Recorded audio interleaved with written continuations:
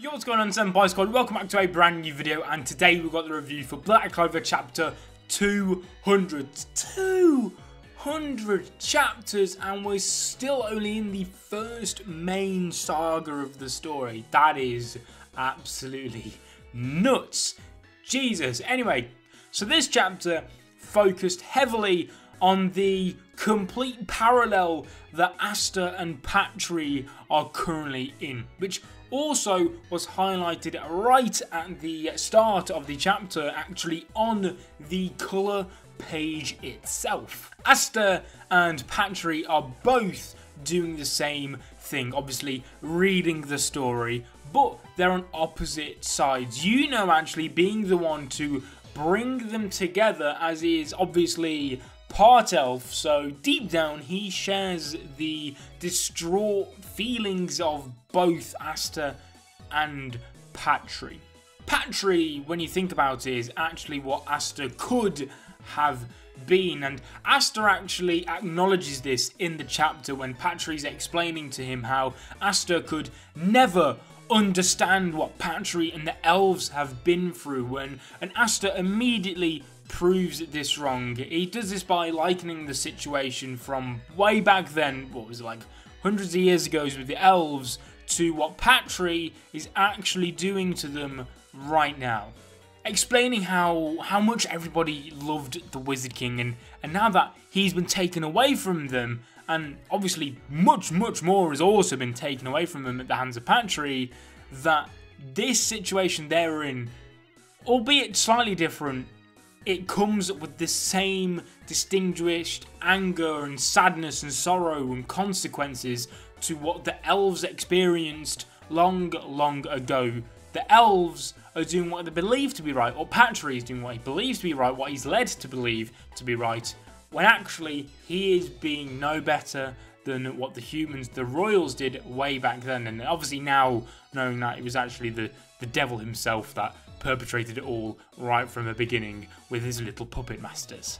I can't wait to see how ASTA breaks the news to everyone else about Julius's death, because obviously I believe apart from Yami and Marks, actually no, not even Marks because he was an elf at the time, other than Yami, I don't really think anybody else actually knows about Julius just yet, which is crazy because it's probably been like over a year since that actually happened in real life, so yeah, that's crazy. But when I first actually read the chapter, I was slightly disappointed that ASTA didn't react more, or at least tell anyone after returning back to normal.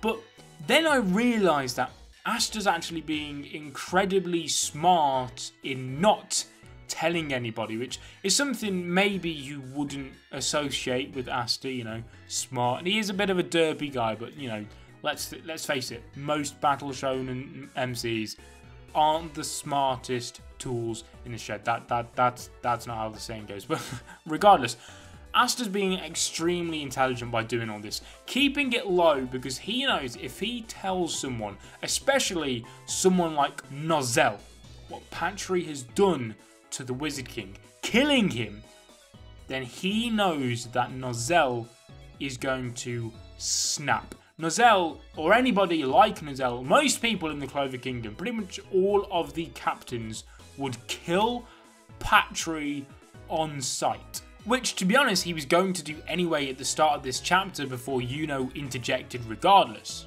Also, as we're talking about Yuno, god damn, his elf marking is so huge now. It's the most obvious I've noticed it over these last few chapters since it actually happened, and I love how it's actually heightening some of his more elf-like instincts, which he explained how he actually knew that William's body was what PATRI was using, because I didn't actually catch on to it at first. I was like, how does he know, you know, but it's been explained that the elf inside of him technically is basically, it's like an extra sense, it's like a sixth sense to Yuno that is letting him see the world as the elves see it, and that's somehow, regardless, allowing him to sense William's body essentially inside PATRI, or the other way around. And the inevitable kind of happened in this chapter, and that was that PATRI was redeemed.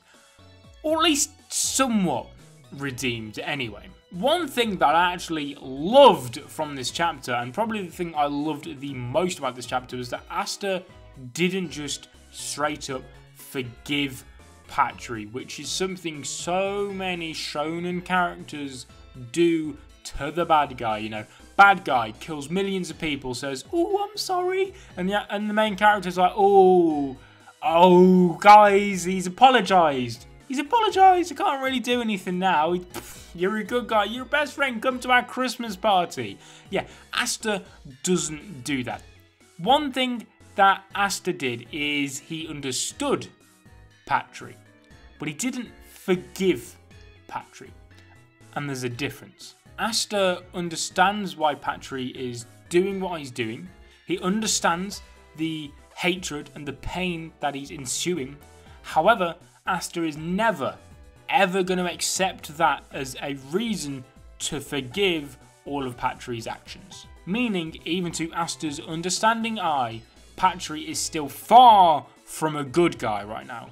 He is just a guy that someone like ASTA can use to help their kingdom. And like I said, that's the favourite thing I can leave with this chapter. I thought that was the highlight of it all, because it did a lot for ASTA's character. Also, one obvious thing I want to quickly mention is PATRI's dark eye. Now, this, I might have to hand the senpai seat over to you guys for this one, because I'm not too sure what it's referring to. I'm presuming that PATRI is kind of part dark elf as well. He still has a bit of dark elf within him, probably been able to use the dark light magic, I think it was called, something along those lines. But yeah, you guys are gonna have to explain that one to me a little bit more. You know, you guys are gonna have to help me here, because I'm not too sure. I have my ideas, but I'm not too sure what it's trying to signify. So yeah, handing the senpai seat over to you guys. Let me know what that's all about. But anyway, thanks so much for watching the video. Leave a like on the video if you did enjoy. Subscribe if you're not already to become a member of the Senpai Squad. And as always, I'll be seeing you guys in another video. But until then, peace.